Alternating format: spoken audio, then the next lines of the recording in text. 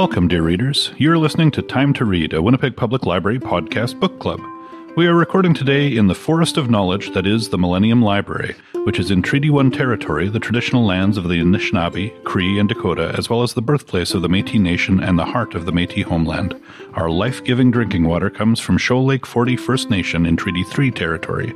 In this episode, we will be discussing A Stranger in the Woods, the extraordinary story of the last true hermit by Michael Finkel.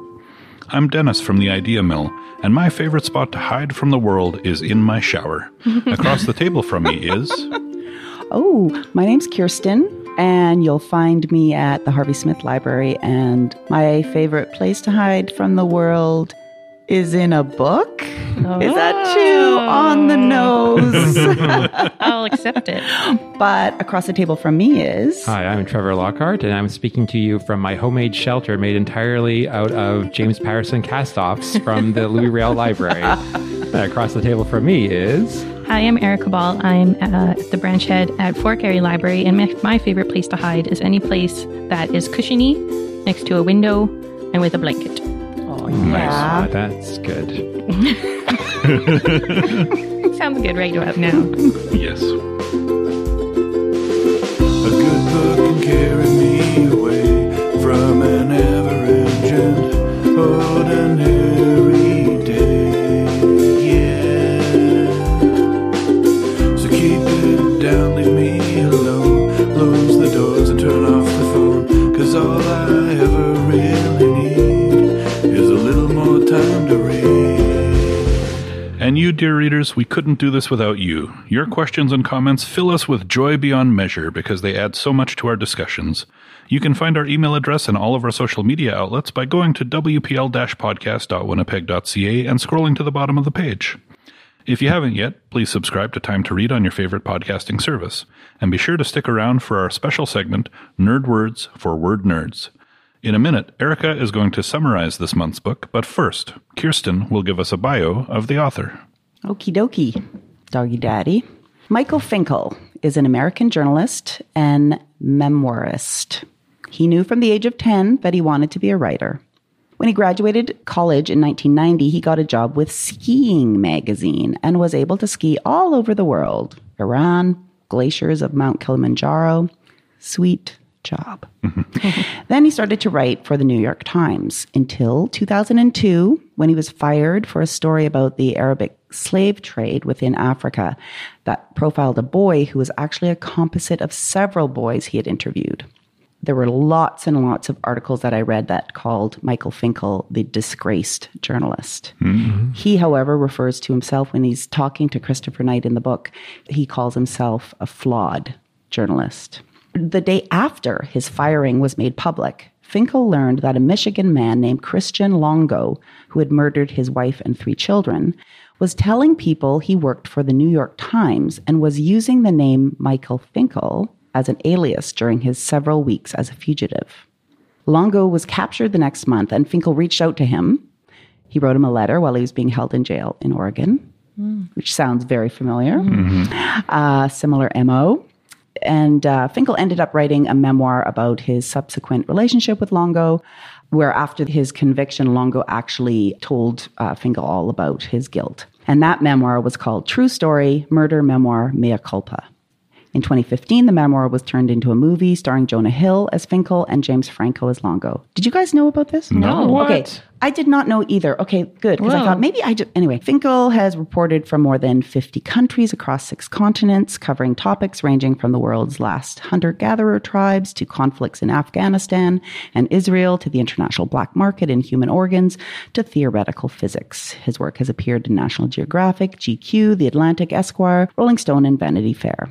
He says he's never specialized in one topic in his writing career, obviously. He just writes stories that grab his interest or who answer his letter from jail. His routine for writing is that he has no routine, and just that when he's in full-on writing mode, he writes all night. So that is Michael Finkel, and I really want to talk more about some of that stuff that, with Christian Longo, and as we talk about this book, because it actually affected a little bit how I thought about the book afterwards when I learned this stuff. Anyway, over to you, Erica. Thank you, Kirsten. So this summary is mostly by me, but with a couple of lines lifted from the book summary, the official one, because I like them. Is it actually possible to live a solitary life without relying on anyone else, without relying on modern society at all? This is just one of the questions journalist Michael Finkel explores in the life of Christopher Knight, who lived alone in the woods of Maine for 27 years. Though in that time he had no contact or conversation with another person, he lived in a tent and survived off food, books, and provisions stolen from nearby cottages, greatly affecting the people who owned them. Why did this shy young man depart on such a life? How else could he have lived the life he craved, if not at the expense of others? Based on extensive interviews with Knight himself, this is a vividly detailed account of his secluded life. Many people dream of escaping modern life, but most will never act on it. So what did we think of the story overall?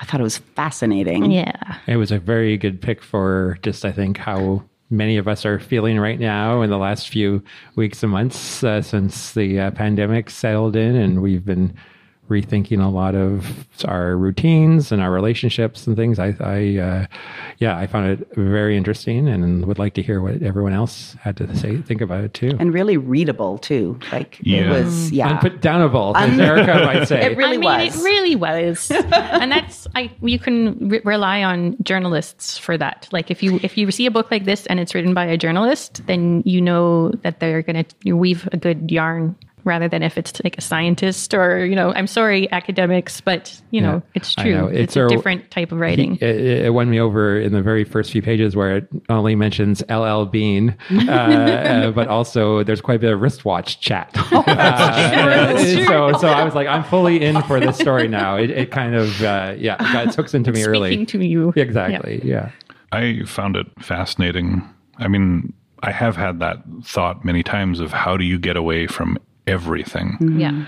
And I could never figure out a practical way to do it because you always need to have stuff somehow. Like unless you're like a trapper or hunter in a really remote area of the world, how can you get away from everybody, right? How can you do it and still supply yourself with food and shelter and everything else? And so I never proceeded with anything because how could I?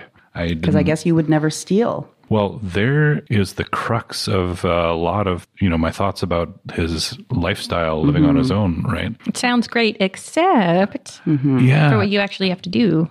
Well, what's interesting, too, is like Christopher Knight as a character, he came across as someone who has a very strict moral code, very strict ideas about how one should live one's life. And he stuck to all of them except one. And it's like when he broke that one, it's like, well, okay, I can keep breaking that one, but I won't break any of the others, is kind of how it felt. And when he was caught, I mean, he was like, yeah, you're right.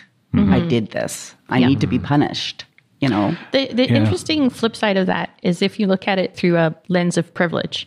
Yeah. And we're talking about his ability to survive versus the fear that the people who, want to enjoy their second homes is feeling. And if you kind of think of it in terms of where are we putting the weight? Like in the book, Michael Finkel does stress a lot how, I think he uses the word terrorized, the people in these cottages feel, and I feel for them.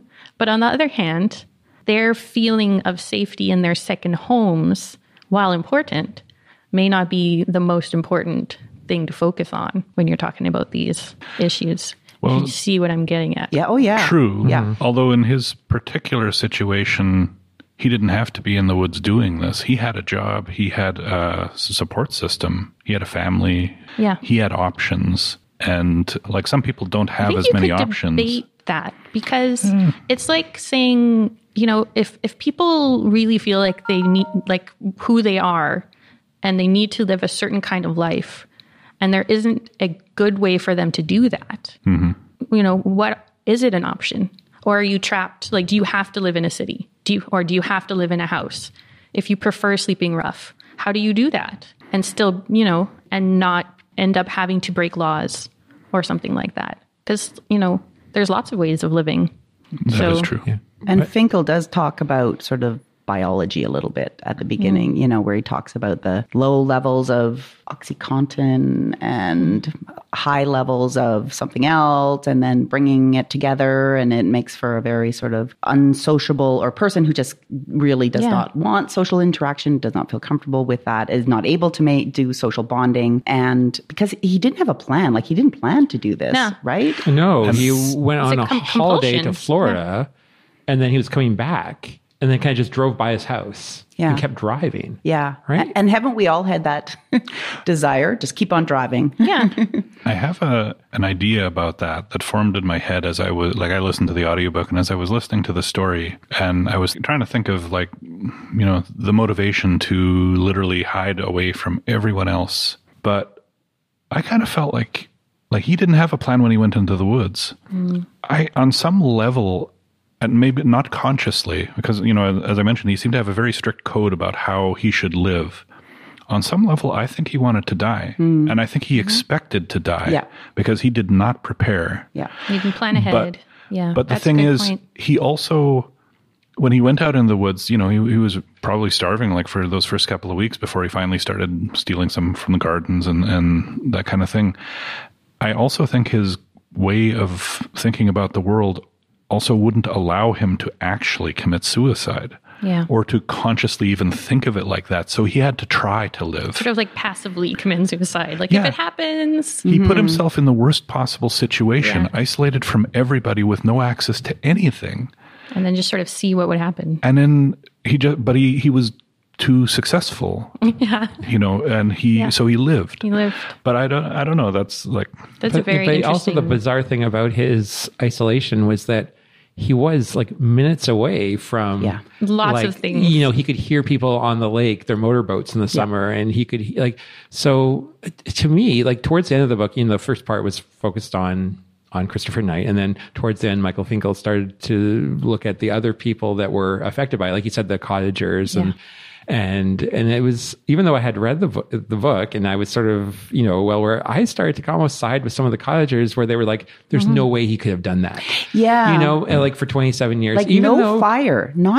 He never had a fire. I mean, I know when they went to excavate his campsite, they found all of the, like, the refuge and refuse and all like evidence of him living there. But despite that, like, it doesn't fit into what we think is reasonably possible to live for 27 years within a mile or less of, you know, but that's the extraordinariness of it all, right? Well, the most extraordinary part, too, is because he didn't want to leave tracks on the snow, how he basically stayed within his camp all winter long. Basically only able to move within that camp. And, you know, when he described, like, you know, he had to be disciplined about it. He had to get up really early in the morning and just walk constantly in a circle, because if he had stayed laying down that whole time, he would have died. You can't survive like that. It's such a monotonous, determined kind of thing. You know, I don't think most people could do that. No. Even remotely. I don't think most people would have survived the first winter. No. But he was a particular type of resourceful and tough individual. Yeah, and I like, because what you were saying, you know, he didn't have the plan, or maybe his plan was somehow to just go into the woods and die. But then as the years went on and became more and more successful and more disciplined and then, you know, by the end of the book, you know, he's telling Finkel that he considers himself this Nietzschean Übermensch, this superhuman. I mean, but that's after like 27 years of lots of reading and, you know, and exploring, like, and spending all that time of just sitting and maybe contemplating his life. And then he sees that his life has had some sort of purpose, and that's to become this. How did I do this? He didn't have any goal or any, you know, passion before. It's almost a little bit like, you know, if you meet somebody new and you're introduced, but then their name doesn't stick with you, and then you meet them a second time and a third time, and then by the fourth time you're like, oh, I can't ask them what their name is, and so you just kind of play along. It's almost like maybe there were times where he was like, I need to go, but like, well, you know what? It's already been 12 years. I'm way too deep now. I can't. I don't have an exit strategy at this point or something. I mean, he did try sleeping inside one night, right? Yeah. But he couldn't sleep because he was just so worried. Well, that he'd be caught. So he tried that. So he's outside.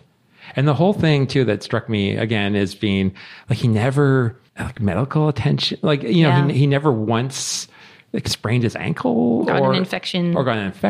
I mean, I guess the way he was explaining was infections come from other people. Yeah. And he's out there. But I mean, again, like, I mean, the fact that Michael Finkel was sort of discredited as somebody that made stuff up also played into it a bit with me too, thinking like, is he an unreliable narrator, but in a nonfiction sense too? Like there's, he's clean about it. He comes clean about it. He says in the book how he was discredited, right? Like he talks about it. He says, yes, I'm a flawed journalist. Yeah, about how he used the opposite. But I even read over that. Sorry, but at the same time, like I had kind of similar questions. So I looked up to see if there were other articles about Christopher Knight, and there were, including photographs of Knight and photographs of his campsite. Yes, I looked it up too. Which was bigger than I thought.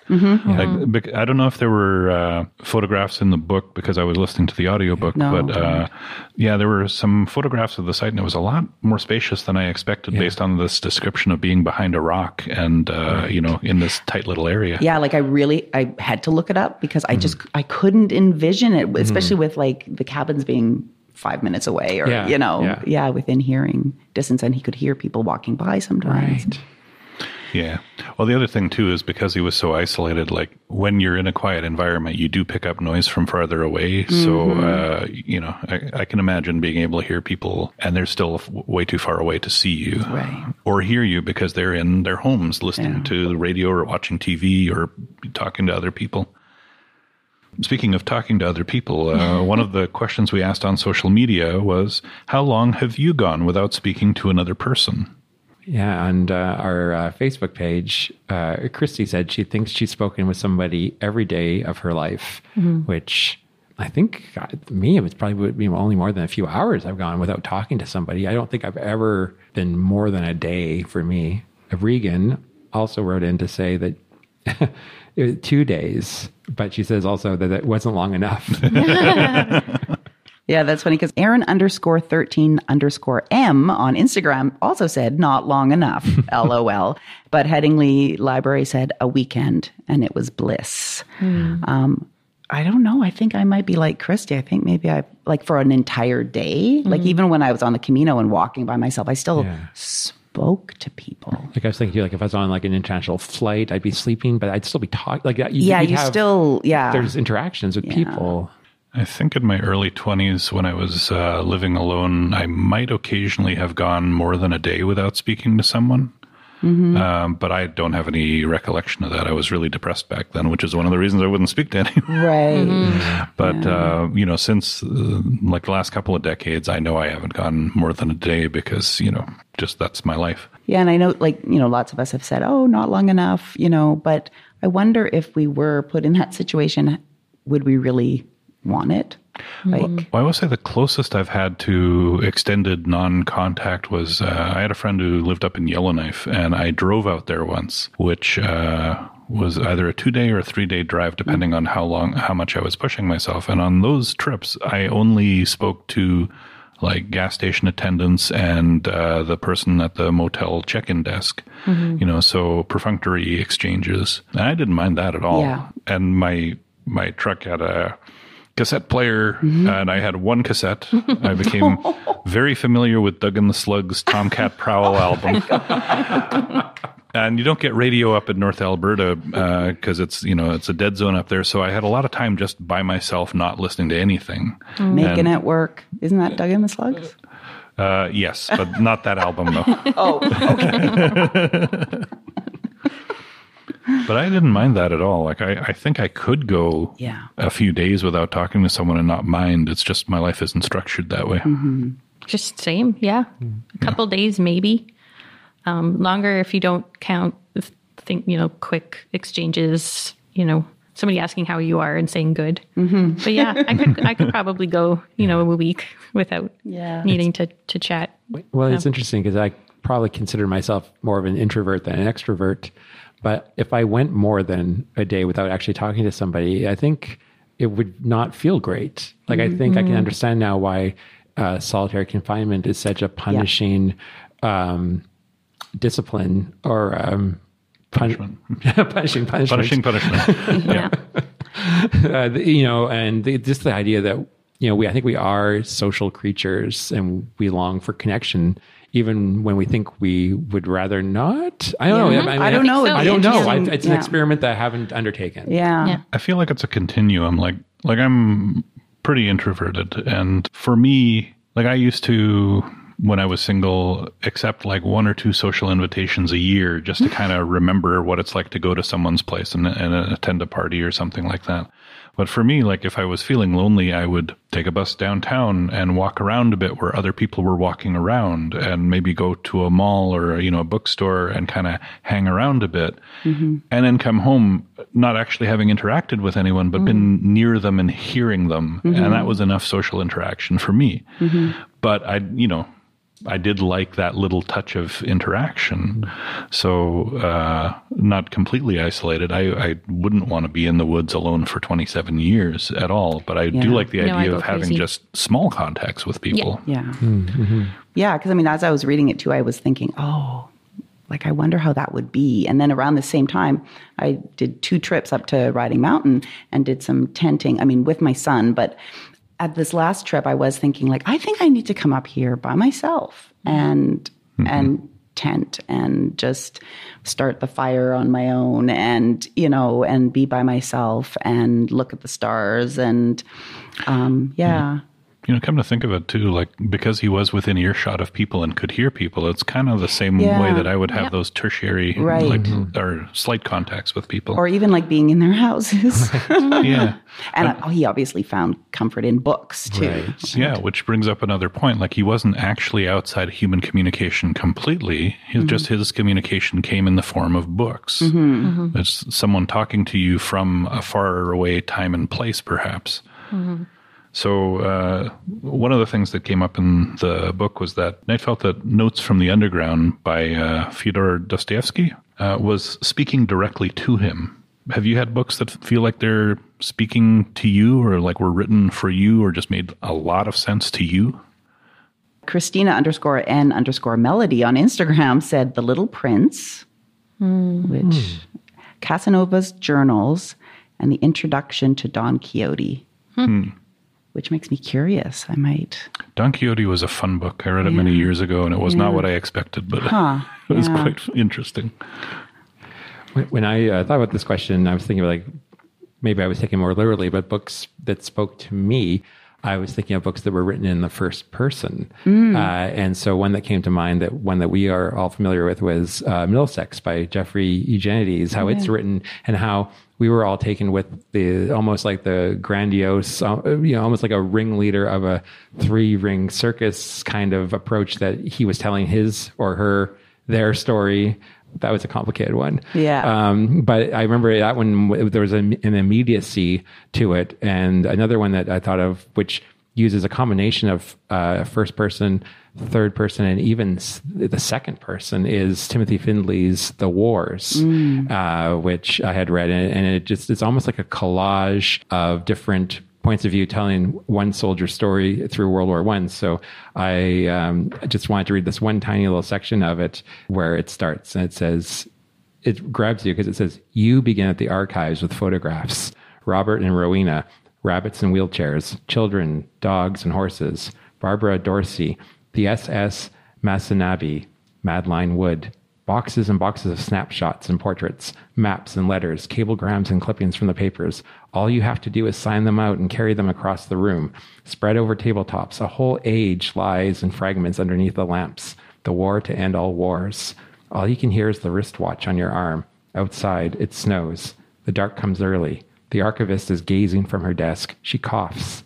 The boxes smell of yellow dust. You hold your breath. As the past moves under your fingertips, part of it crumbles. Other parts, you'll never find. This is what you have." I could see why. Yeah, you're probably like, I want to be there. Yeah, I want to be there right now that table. I can just imagine like everything laid out, and then the story grows from that. And it's So I mean, those are a couple of options. And throw wristwatch in there. Yeah, and you got Trevor. Yeah, Finley, he was quite one of my faves. Yeah, I was thinking about this question too, and I was remembering it was like 91 or something, and I was traveling with my ex in Australia and New Zealand, and I had taken some books with me, and there was one book, The Golden Notebook by Doris Lessing. It's like written in 1962. I think my mom probably gave it to me, and I loved it so much. And there was a point on our travels where we just couldn't carry the books anymore. So, and if we had read them, so we had to, leave them at a youth hostel or at the campground. And I remember actually crying because it was a book that I wanted to keep. And it was really sort of explored like mental and societal breakdown. It was set up in 4 notebooks about this writer, Anna. 4 notebooks, and then she wants to bring them all together into one golden notebook. And each of the notebooks represented a different part of her life, like colonialism and growing up in Africa. She was a white writer, communism, feminism, and then her own sort of personal. And I don't know, it just really spoke to me at that time, being, a 22-year-old traveling the world and exploring different cultures and ideas. And also, too, the war was happening right then, too. And it was also anti-war. Anyway, it was this like really kind of profound book. But and I cried when I had to give it away. But what about you? The 2 books that I thought of right away, and I was just trying to jog my memory of any other ones, but the one that I thought of right away is my favorite book of all time, which we read, which was Long Way to a Small Angry Planet. Because when you're talking about Trevor starting the book, and then he starts talking about wristwatches, and it's like, yes, like it's Dr. Chef. When she first introduces Dr. Chef, for me, I'm like, yep, this is speaking directly to me. I don't know why, but this is my book, and these are my people. And then the other one came to mind because I just read the follow-up to it, which was the All Systems Red by Martha Wells, the first in the Murderbot series, because I just read the standalone novel that came out. So, because something about Murderbot, I just understand. So yeah, those are the 2. And I'm sure there's so many more. And sometimes it's also just speaks to where you are in your life and in your brain. But then there are some that you can go back to and reread periodically throughout your life.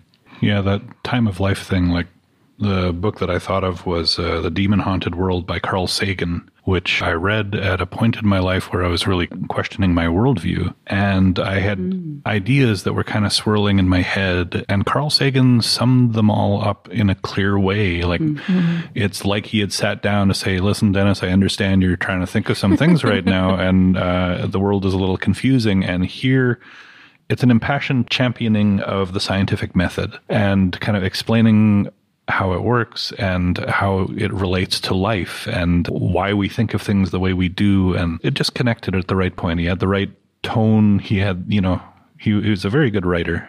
And that point in my life, it was the perfect time for me to read it. And I've recommended it to some other people who seem to be at a similar point in their life since then. Yeah, if you're, one of those people who knocks on doors to share your beliefs with people, I will talk to you. And eventually this book will come up. Oh, nice. Yeah, this was an interesting question. Like, to sort of think back to books and go quite far back. I'm totally going to read The Golden Notebook again, and I hope I'm not disappointed.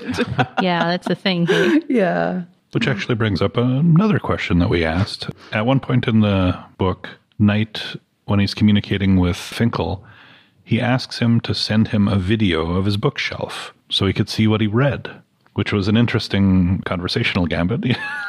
Yeah, it's the only thing that he wanted, for his story was, that he had a video. Yeah, let me know what you've read. Let me know what's on your shelf. And you know what? On Finkel's webpage, or like his website, there's a picture of him arm leaning against his bookshelf. That reminds me of that old joke about the guy who puts an ad in for a mail order bride and a tractor, and it says, send picture of tractor.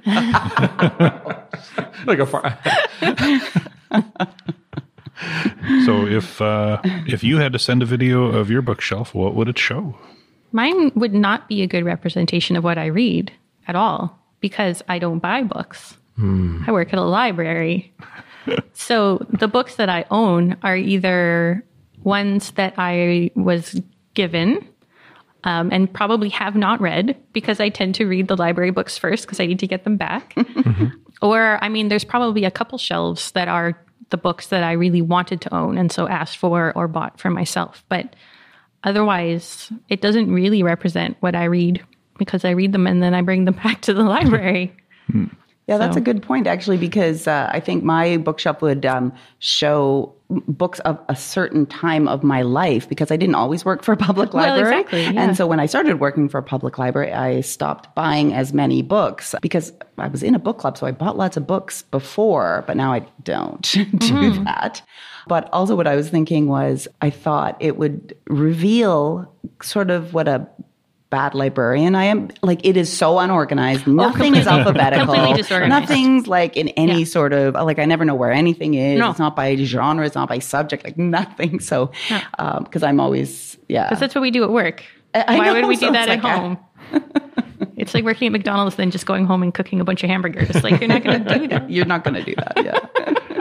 On Facebook, Christy weighed in and she said that what it would reveal about her was that she used to work at Value Village and she amassed a whole lot of books that you will likely never get to. Yeah. And I guess, you think is a bookshelf that you have in your home like a display? Like, is it aspirational? Like, I'm going to get to these books at one, like I have a collection on mine that I think it's Edward Gibbon's The History of the Roman Empire. And it's like a 4 or 5 volume set. It looks beautiful. I have not ever opened it, I don't think. Yeah. But one of these days I'm like, you know what? There might be a pandemic or something where I just... I was going to say, if you didn't do it during quarantine, when are you going to do it? I know. If I haven't read in March, I should probably just get rid of it because that was the real test. Yeah. But books and bookshelves are often like, decor, right? A wall of books. It's beautiful. Yeah. It's interesting. Even though I've worked in libraries since I was 17, I have always also bought books. So it's stuff that just caught my interest when I was in a bookstore. So if you look at my bookshelf, it's like stuff from over 30 years of just different stages of reading. Like, you may be surprised to know I have a book by Rush Limbaugh on my shelf and Donald Trump's Art of the Deal, which I bought back then. Interesting. Not that I agree with those ideas now, but at the time I was kind of interested in that. So, do you ever cull your collection? Do you ever sort of go through and go, no? No, not really. Yeah. Because it's part of my reading past, right? Right. I have dictionaries, I have science books, philosophy. I've got a lot of cartoon collections like Dilbert and Foxtrot and Bloom County, lots of Nero Wolfe mysteries, Kurt Vonnegut novels. And I like at least 20% of my shelves, there's stuff that I have not read because I bought them because they look cool. Yeah. And I wanted to read them, and I really should at some point. But it's all over the place, really. Yeah, I don't know what impression people would get of me if they actually looked at the shelf and assumed. Well, that's what you read. Yeah. I don't know. Because I wouldn't buy the same books now, but I did at some point. Yeah, sometimes too, I love pulling a book off a shelf and then opening it because my mom always would write in it. And I have kept those, even though some of the books, I don't really... Yeah. It was a fine book, but because it was inscribed, Kirsten, dear. Oh, that's lovely. Yeah. Just thought you'd like this lovely story about sisters. Well, there's an interesting thing, too, about like Knight's experience out in the woods is he didn't have a lot of choice about what books he read. Yeah. If they only have James Patterson, then he reads James Patterson. If they have, Kierkegaard, then he reads Kierkegaard. It's... and a very eclectic way of going about your reading, I guess. He is like an organic grab bag. You just got to, whatever you get, you're into. Well, and then maybe starting to think too, like, oh yeah, there's another James Patterson. I'll take that because I'll read it quickly, and then it'll become my mattress or my floor or whatever it is. Yeah. And also the way people offered to leave books for him, like when he was breaking in, and they're like, okay, well, he's stealing books. What if we offer to give him stuff instead? And he wouldn't take it. Yeah, or they would leave, bypass the gift and break into the cabin anyway. Or when people were starting to put things like, give us a list of what you need, and he was afraid that it would be poisoned and he wouldn't take it, so he wouldn't Yeah, because people are trying to, I guess, get into his mind and understand, like, if I was in his shoes, I would want to look at this person, but yeah, he wouldn't conform to what the people that were around him wanted him to be, which made him and he kind had of no trust. Yes. Yeah, that's a big thing there, because it's like the people who were responding to that, some of them were trying to be compassionate and caring. And it's like, okay, this person's out in the woods and they're breaking in obviously for survival stuff because he's not stealing TVs or anything. So they're like trying to see, how can I be helpful? Yeah. The response to the cabin owners in the area was quite varied, between the one guy who hid there with a gun waiting to shoot him for like 2 weeks, to other people trying to give him groceries and books and other things that he would need. It is kind of all over the map. I don't know how I would respond if someone was breaking into my home or my second home. Yeah. Not that I have a second home, but it's interesting. Like I don't even know how to think about that. It hadn't occurred to me before, but it's a prism to look through and see kind of the spread of humanity's response to something like this. Yeah. Well, I very easily don't feel safe. So if I had a place and somebody was coming and going from it when I wasn't there, it would really shake me. But not everybody's like that. The most amazing example was somebody who used to work here when it was Centennial, and I don't know where he is now, but he had traveled all kinds of places. And he told this story of, he went back to his apartment one day and the door was open and there was somebody inside. And he didn't really care because he doesn't have a lot of stuff. He moved around a lot. All his important stuff was in a safe deposit box, like his passport and all that stuff. So he just went back outside and waited for them to leave, and then kind of walked along behind them, and then called from wherever they stopped next, called on a payphone for the cops to come and get them. And it's like, some people, their stuff doesn't really matter so much to them. Yeah. Yeah. And his own feeling of security wasn't threatened in the way that my feeling of security would be, because... Well, and also, like, when to say the break-in is almost a misnomer, because he was so meticulous with his removing the hinges from the door and replacing the door, so that it would just be that very eerie feeling of coming up to your cottage and not knowing right away, like your cottage does not look like it's been camped. You go in, you may not even notice right away, but then you're like, oh, wait, do we have those cans of soup? Or, and then it's happened again and again. And like the psychological damage, I could totally relate to that as being, we can look and say, well, privilege and stuff, but it could definitely, I could relate to the people that were saying that this is a terrible thing and it has to stop. Yes, absolutely. Yeah. Well, and some of them were describing like they thought a family member was taking stuff, and I know a person who had family member who could conceivably like break into their house and take stuff. That stress in a relationship, when you think my kid came in here and took this stuff that we had put away, that can be very damaging in a family dynamic. What that did for me though is make me like examine like why does that bother me so much? The idea of somebody in my space, especially if it's like a recreational space that I only go to sometimes. Like, why is it such a social transgression for somebody to go into my place when I'm not there and take something that they need or want? Like the books that I put there that I don't want in my house, right? Because people's cottage's collection of books is usually different than their regular collection of books. But for me, it would feel like a violation. But why do we have this like such attachment to private property and private stuff that we would, instead of just saying he's clearly just coming and taking what he needs, so I'm going to be okay with it, right? Like it's interesting because I do feel like I would personally react very, very emotionally and whatever. And I'm not quite sure why, if that makes sense. I feel like that's a survival mechanism that's wired into us, right? Like it could be. If we evolved in a time of resource scarcity. But it could also be cultural. Yeah, it could be. Like if you live someplace where, childcare is more communal and your kid can just go out and play. And everybody sort of watches each other, and you don't have these like this is my property kind of idea. Then maybe you wouldn't feel violated if somebody just helped themselves, or like log cabins, right? And anybody can just come in and warm up.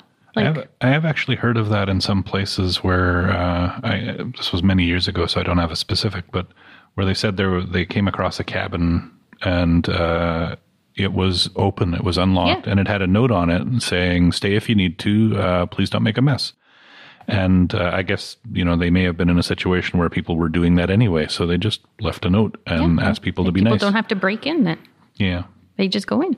But see, if somebody had done that, Christopher Knight would have avoided it. He would have then. bypassed that. Yeah. Thinking it was a trap. Yeah. I think that's the hardest thing to imagine out of his lifestyle too, is not just that he was isolating from other people, but that he couldn't trust anyone in the slightest. Mm-hmm. I mean, he described that point where he saw those people when he was out walking and he just kind of waved to show his hand, like they had showed their hands, and I think they shouted something like, "We won't tell anyone," because the grandfather said, no, we need to leave this guy alone. We need to make sure we don't tell anybody. Mm-hmm. And so they made that promise. And then he also, it was interesting too, how Knight felt that promise was still in effect, and he was surprised to learn that they had talked about it afterwards, because they figured, well, he's been found. Mm-hmm. I guess we can tell our story now. And in his mind, no one said that we broke the promise. The promise is still there. He was his dedication to honesty. He's an idealist. Yeah, it was very interesting. So one of the other things that he did a lot of was nothing, because, especially for 5 months of the year in the winter, he didn't leave his campsite. So the concept of non-doing, intentional non-doing, is something that comes up in the book. Is that something that appeals to you?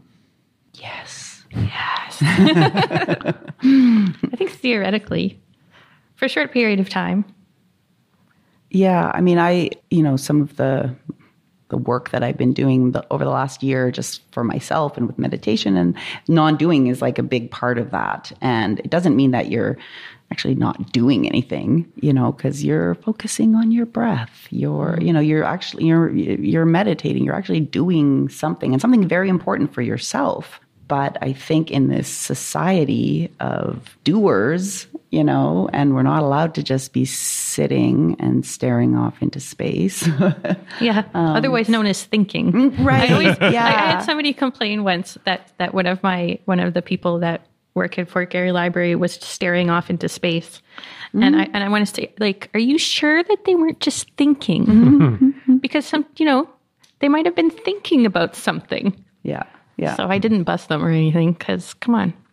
There's always a lot going on. And part of non-doing too is just letting things be, and sort of allowing things to sort of unfold as they're supposed to. Mm-hmm. I'm still really working hard on that, because that's tough. I think that's tough. The non-doing, the sitting there and doing the meditation, I try to do daily now, but just letting things just go, and just trusting that it's just going to unfold as it should.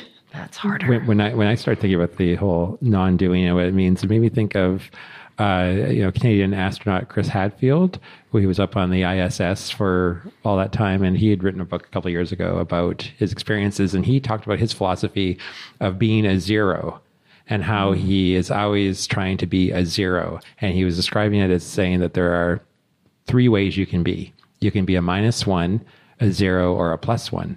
And you don't ever want to be a -1, because a -1 is you are a negative influence on something. Right. And a +1 is a positive influence. But any new situation, he strives to be a 0, which is just to fit in, see how something's working, and spend all this time seeing where he can contribute without being a detriment, but not coming up with all kinds of new great ideas. And he said that it's hard for astronauts because they're all +1s. Yeah. But when you're living on the ISS, you all have to work together. And so I thought that was an interesting idea. So it's not that he's not doing anything, but the idea of sort of like reading the room or taking an overview and just seeing where do I fit in. Mm-hmm. And so that's what I was thinking about. I'm probably totally butchering his theory, but that's what came to me when I thought of this. Yeah, I think that's a great idea, because I think there's a lot to be said for letting things proceed naturally and not trying to direct things too much. Because as soon as you start trying to dictate or direct the way things going, you're saying that how they should be, or, especially something like dealing with other people, or, I'm thinking about parenting and stuff like that. Like sometimes the more you're doing and the more you're trying to force, the less likely it is that that's what should be happening. So it's really, I'm that -1, 0, +1 thing. That's very interesting, because sometimes, and you teach you that in yoga too, right? Like sometimes you just try to do the minimum you need, use only the muscle that you actually need to use, and relax everything else, because otherwise you're working too hard, harder than you need to be. We had one other question for social media, and frankly, I didn't know what to make of it. Because some philosophers believe that loneliness is the only true feeling there is. Do you agree? And I have to say up front, I can't even conceive of how this works, because I can't conceive of any definition of emotions that leaves out things like fear and happiness, or tries to define them as being solely part of another emotion. So where does the question come from exactly? It is from the book. Like sort of right at the end of the book, he talks about loneliness and being alone. And yeah, some philosophers believe that loneliness is the only true feeling there is. It's like a quote from the actual book. We live orphaned on a tiny rock in the immense vastness of space, with no hint of even the simplest form of life anywhere around us for billions upon billions of miles, alone beyond all imagining. We live locked in our own heads and can never entirely know the experience of another person. Even if we're surrounded by family and friends, we journey into death completely alone. I still disagree with the idea that it's the only emotion. Yeah, philosophers don't always have it right. Oh, yeah. And some philosophers say otherwise, too. Yeah. Bright Libby on Instagram said, sorting and coming to terms with those concepts is definitely one of life's most challenging aspects. This book is a fantastic read. 10 out of 10 would recommend. Yay! Yeah, I was thinking too, I was struggling with this question, and the idea that, well, maybe is loneliness like a default sort of position, that like you are born alone, we die alone, we journey through life with different people, but ultimately it's our journey, and but then like that's always in conflict with the whole creating community, which I mentioned before, and trying to find You're striving for connections in an otherwise like empty world. So I don't Well, and know. I wonder about the word loneliness. Like, sure, we come into this world alone and we leave it alone. Except we don't really. But alone doesn't mean lonely. Yeah, it's very different. Like, I love being alone, and I never feel lonely. Yeah. So I feel like it's conflating maybe the two a misreading of that Michael Finkel has Yeah, I'd be interested to know which philosophers, because it feels very Western. It feels very like Greek Roman duality thing. Like if you get into Nietzsche Eastern philosophies, if you get into Buddhism, everything's connected. You are not alone, because you are not your ego. You are not a standalone, unique being. You are intimately connected with every other thing ever. I guess you guys didn't read the last page of the book where it talks about the philosophers and loneliness. Solitude is the profoundest fact of the human condition, wrote the Mexican poet and Nobel laureate Octavia Paz. Ultimately and precisely in the deepest and most important matters, we are unspeakably alone, wrote Rainer Maria Rilke. But see, again, it's like solitude and alone. It doesn't mean lonely. Yeah, and I would argue with the premise that we are solitude, that we are whatever. Although it just occurred to me as you're reading that out that I was talking a bit about his dedication to honesty, like telling the truth as he understood it. And one of the things I've thought in the past is like, we don't know what's in other people's heads. The only indications we get of what's on other people's heads is their actions and their words. And when we lie to each other, we upset the barest connection that we have with each other. The only way I can trust you is if I can trust the words you're telling me are accurate. And once they fail to be accurate, then I can't trust you anymore. And that connection, as tenuous as it was severed. So he seemed to have a very strong, I don't know if that was his reasoning for it, but, the dedication is trying to be as honest as possible is maybe part of that idea that in order to connect to other people, that's all we have to rely on. Yeah, I'd argue with that too. Yeah. I think that there's lots of ways other than somebody's words to hear what they're saying. And somebody could tell you... Words and actions. Words and actions, body language, pheromones. There's lots of ways of detecting messages. And somebody could be telling you one thing and you could know they're lying. But that doesn't necessarily have to, sever some sort of, social trust. Well, I don't know. If you lie to me often enough, then I don't trust you. We overemphasize the importance of vocalizations of words. Even though words are extremely important, we forget that there's lots of other ways of communicating and that you should be paying attention to those too. I think what I was saying that was less about words and more about the honest communication, however that is done. Yeah. Yeah. Because it's hard to Knight deceive. Wasn't communicating in any way, really. No, and that's the other thing too. When he was isolated, I think he was. He was interacting with people. He was interacting with the world around him, just not with words. Well, but he tried to hide all of his interactions, every single one of them. The reason he was careful breaking into people's places if he really wanted to hide and avoid communication, he would not have hidden where he was. He would have gone far away, like other explorers have. Yeah, but in the United States, where could he have gone? North Alaska. Well, but he would have had to cross borders. He would have. It would have been he needed people around because he needed the stuff, right? Yeah. I mean, it's how he chose to live his life. Mm-hmm. Yeah. But he didn't keep a journal. I mean, I quite liked that because it was like, this is for me. This isn't for writing Journals? a book. This isn't for keeping a journal. Yeah, he didn't keep a journal. Wasn't going to come up with sort of some huge, sort of outlook on life that he had discovered after these 27 years. He wasn't going to come out of the forest and say, I have discovered the meaning of life. This was really just for him. And I quite liked that in this society where we're always doing something. And Michael Finkel is an example of that, to get something for himself. Like, with the Christian Longo, like he needed to get his reputation back. And so he connected with this guy right at the right time to then create this memoir. And, the same with reaching out to this Christian knight who didn't want to be reached out to, really. Well, that was the other major criticism of the book, is how perseverant.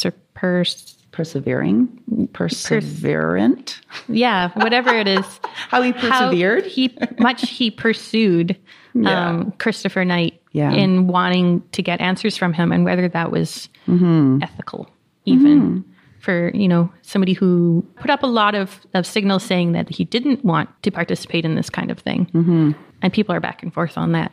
Yeah. Well, we could go on quite a bit more. I know. Because this was a fascinating book. Yeah. But we should probably move on to our next segment, which is called Can You Tell Me a Book I Would Also Like? Can I go first? Yes. Just because we are talking about going farther, and I mentioned going to Alaska, because I wanted to recommend Into the Wild by Jon Krakauer, because it's also about a guy named Chris. His name is Chris McCandless, and he, at a young age, decided that he needed to ditch civilization and try to find someplace that was actually wild and where you couldn't see the touch of civilization anywhere. So he traveled all over the place. So it's also a thought-provoking story about survival, but more about why this Chris left the world and how he tried to survive. Spoiler alert, he does not do as well as Christopher Knight. And this was also made into a movie, which was quite good. So that's Into the Wild by Jon Krakauer. Very highly recommended. Oh, well, for me, one of maybe the shortcomings of Stranger in the Woods was that at the end of it, I felt we still didn't really know much about Christopher Knight, like his motivations, and he would only show us what he was willing to show to Michael Finkel. And so I started thinking a little bit more about some of the other sort of hermits that may have come up in the books. And so one of them was Thomas Merton, who was a hermit. He was also a monk in the second half of the 20th century. And I like this story about him, how he decided when he was trying to decide what kind of a monk he should be. He did this thing where he just opened the Bible at random and pointed to a Bible verse, which apparently is a real thing. It's called Sortes Sanctorum. And so he just turned to Luke chapter 1, verse 20, which was, "Behold, you shall be silent." And he just decided, you know what? I'm going to be a Trappist monk. Whoa. And which he did. So he lived in the Abbey of Gethsemane in Kentucky. So it was Gethsemane was named as well as like the garden in the Easter story, but spelled differently. So I don't know if it was like they were worried about a lawsuit or something, but he was originally part of the Abbey's daily activities, but then he eventually asked if could he live on a portion of the property just by himself, and they granted that wish. But the interesting thing about Thomas Merton is that although he lived as a hermit, he did like incredible amount of writing and reflections on spirituality, social justice. And even though he was removed from the world, he was intimately involved in it. And it was a time like he became a priest right like a day or two after Pearl Harbor, and he died when Nixon was president. So when you think about all the social upheaval in the United States during that part of the 20th century, and it's very interesting. And like what you were saying, Erica, about how, you know, the Eastern philosophy, everything is connected. One of the things that he focused on towards the end of his life was trying to find common ground between sort of the Western thought and Eastern mysticism, and trying to see that there are commonalities there, and trying to sort of find a unification of it. So having said all that, the book that I recommend is called "When the Trees Say Nothing, Writings on Nature" by Thomas Merton. And it's just an interesting book of just verses taken from his journals and diaries of his thoughts of living in the woods. Well, I guess I should point out also, like we're talking about Eastern and Western, but, you know, a lot of indigenous worldviews from around the world are based on the idea of connectivity between each other, and ancestors and the natural world. So it isn't even just Western, Eastern. And there's plenty of examples of ways of thinking that are not based around humans being alone and lonely. I liked in the book too that he talked about a number of different hermits, you know, from the 12th century to 1990, the woman, well, he called her a hermit, but like who voluntarily went and lived in that cave for 111 days. And I found all of that very, very interesting too. So, and did anyone look up the website, the Hermitarium? Yeah, I looked at it. Yeah. It doesn't have a forum anymore. I was trying to find that. So there were some resources linked there, but and they do have their review of Stranger in the Woods there. Yes. Anyway, so that was kind of interesting too, all that.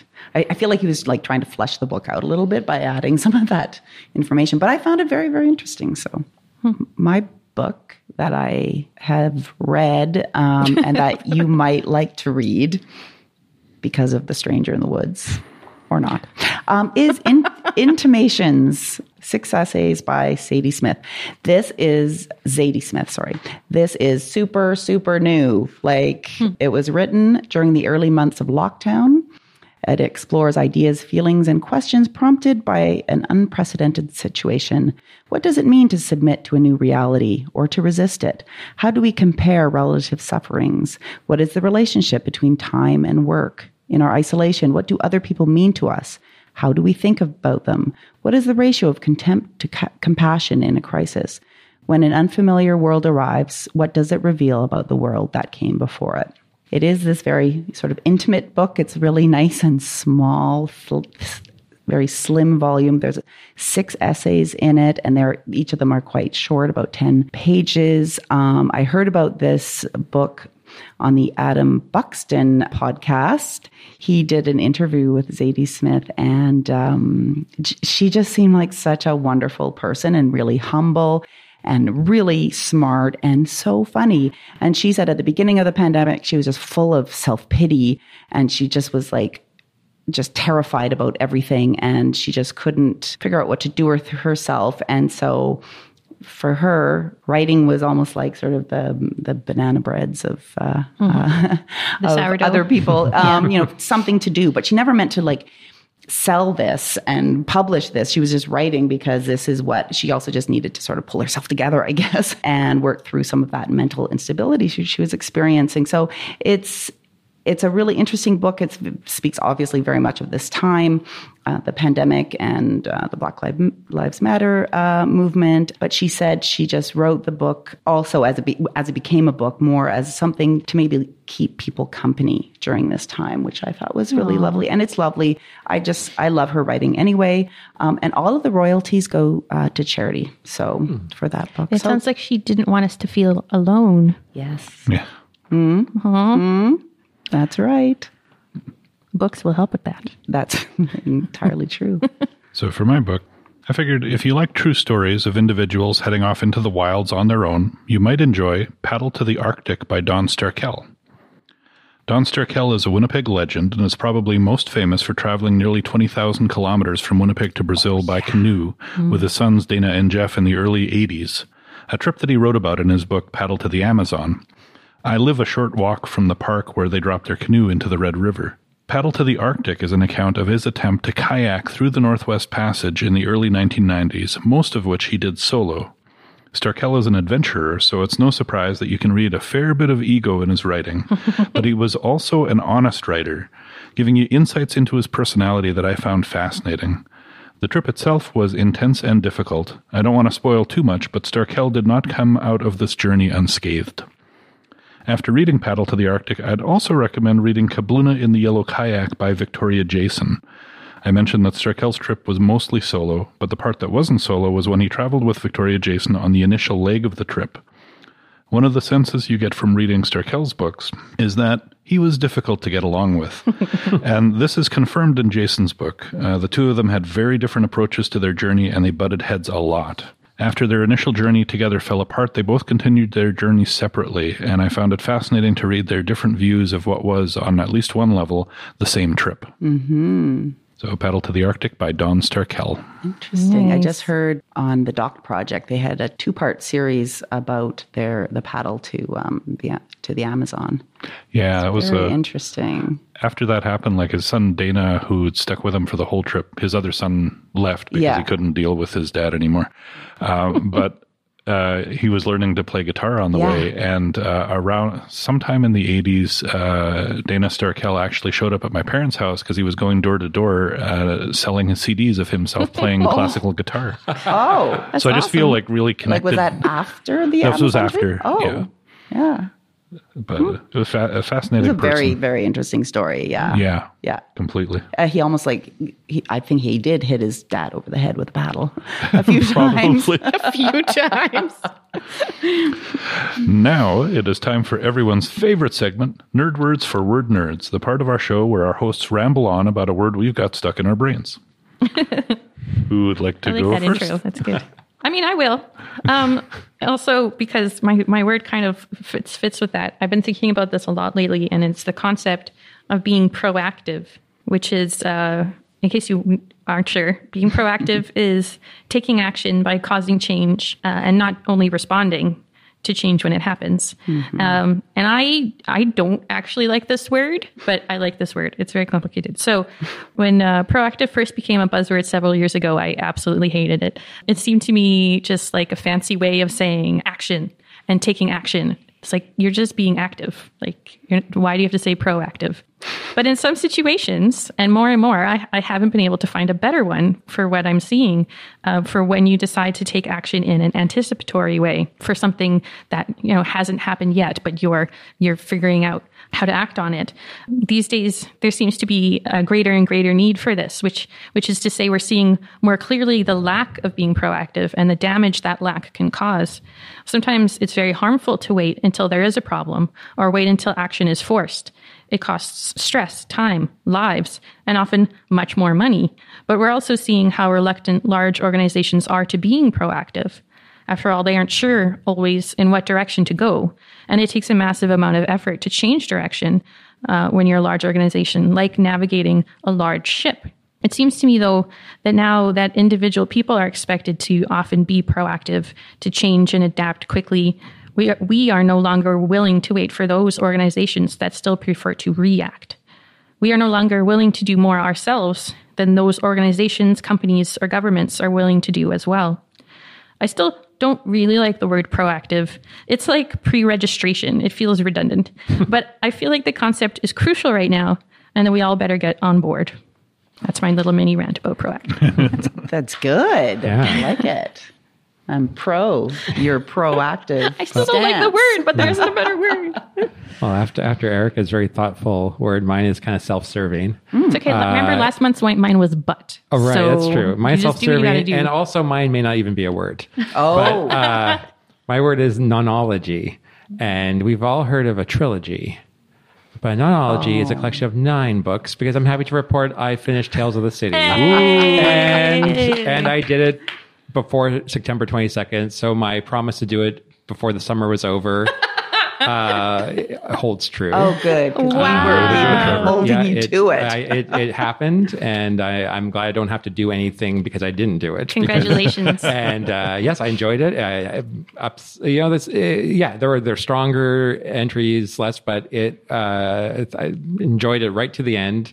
My favorite one out of all, I think, was one in the middle called Significant Others, which was about No spoilers. Okay, no, I'm just going to say it was about sort of like a Lilith Fair type all women's festival that's happening down the river from this white male conservative camp. And it's just like high comedy. It's excellent. It's like the very best that you could. Yeah. So anyway, I think that's in the Netflix. Oh, is it? Okay, I'm okay. pretty sure. Yeah. So anyway, Tales of the City finished. You won't hear me mention it again, but I feel like a sense of accomplishment of reading the whole series. I enjoyed it, and that's all I got. Nonology. So next, that fancy volume, multiple volume, whatever on your bookshelf, right? Yeah. Now that you've conquered Tales. Exactly. Now It's Edward Gibbon's the history of the Roman Empire. You only have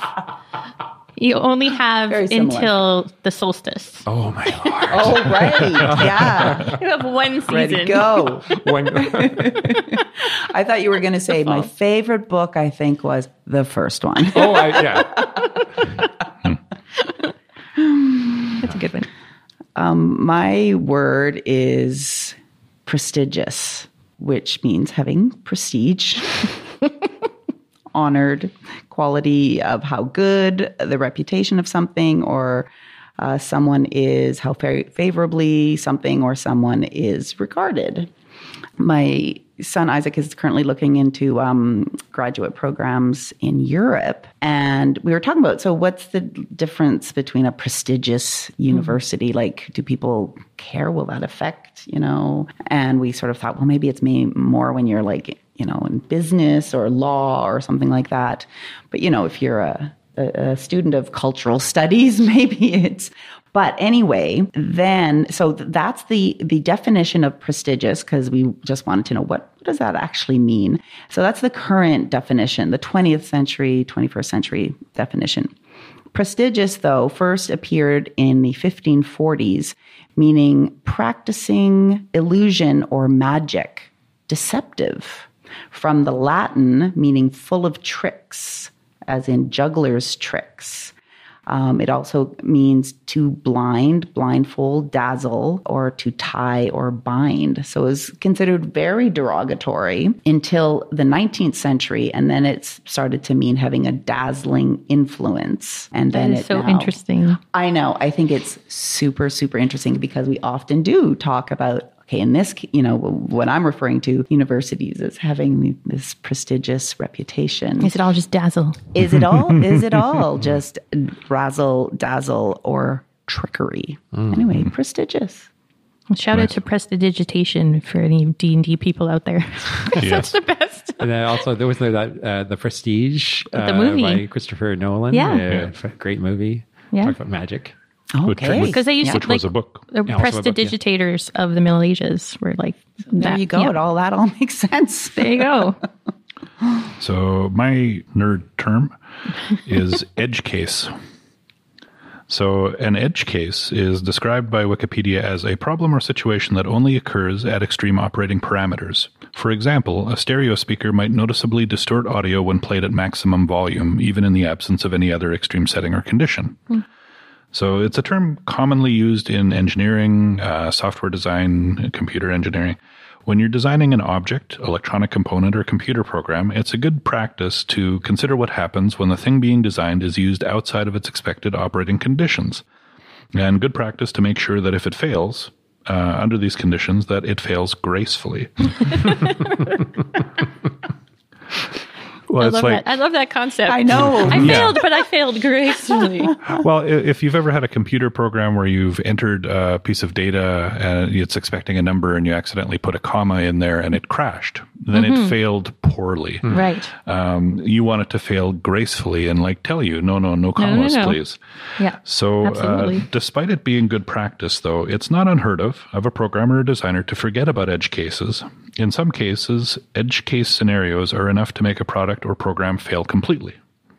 There are strategies and best practices for finding edge cases in many disciplines, but the more complicated something is, the more difficult it is to figure out where the edges are. With something as complicated as human societies, there are a huge number of parameters and so many potential edge cases to seek out. It's a massive undertaking to find the edges, figure out how to deal with them gracefully, but I think it's worth it.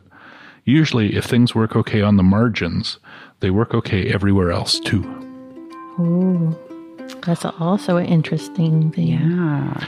Yeah. Well, Christopher Knight is definitely an edge case. And when you don't take care of your edges, they become cracks that people fall through. And if we could figure out what to do with people on the edges, the people in the middle are usually fine. Yes.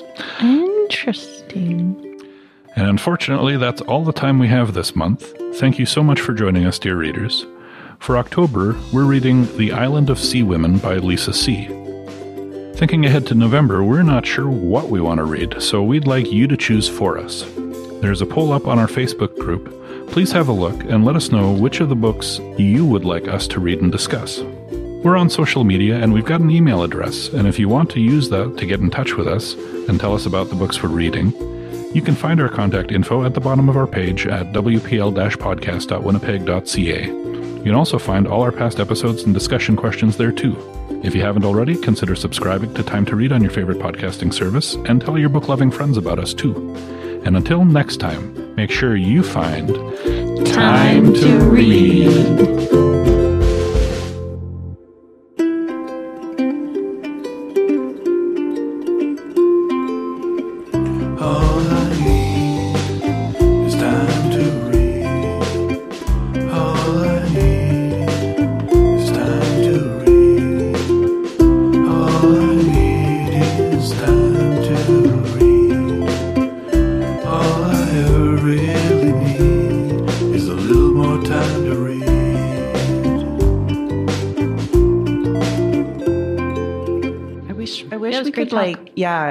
Go out for a beer and talk more about the book. There's a lot there. Yeah. I want to talk more about this whole concept about why do we have this sort of feeling of people can't come into our